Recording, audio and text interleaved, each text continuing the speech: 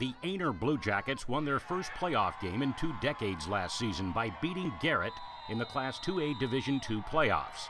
The 2012 roster shows 10 starters back on offense, 10 back on defense, with quarterback Nathan Peoples and 2A star Hunter Wyndham leading the way. This year we'll have more experience at running back than we've ever had. We'll have 3 senior running backs. Also at fullback we've got 2 returning starters.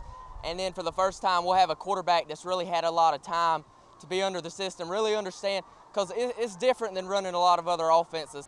1,000-yard rusher Vontae Kinlaw has graduated, but the Blue Jackets have several backs to take his place. Wyndham, along with senior Ronnie Smith, who doubles as a defensive back. We still run double wing, stuff like that.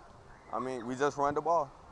Key players are back on the line, including DQ Nash and 6'6" Ashton Kulik. With so many players going both ways, offense and defense, Smith says being in shape is paramount to success. We condition a lot, because we got people that play both sides of the ball, stuff like that.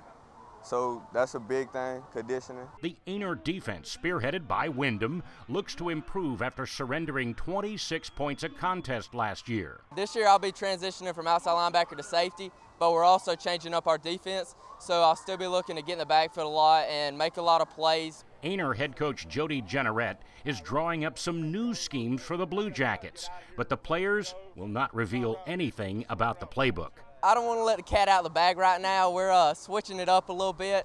We're playing it a little bit different. I'll let some of the other opposing coaches and players look at the film and try and figure out what we're doing.